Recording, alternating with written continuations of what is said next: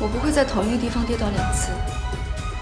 我早就在直播间装好了监控，就等着你们上钩了。想不到2位挺给面子。樊小薇、孙贝佳，如果这件事情你们不给我一个合理的解释，我就只能按规章处理。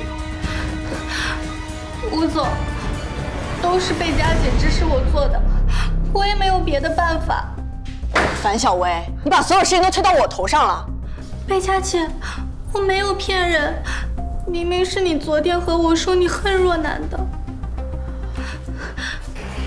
贝佳姐，这次我真的不想和若楠争了。不争？你一句不争就不争，你把我放哪？你忘记我招你进公司的原因了？我没忘记。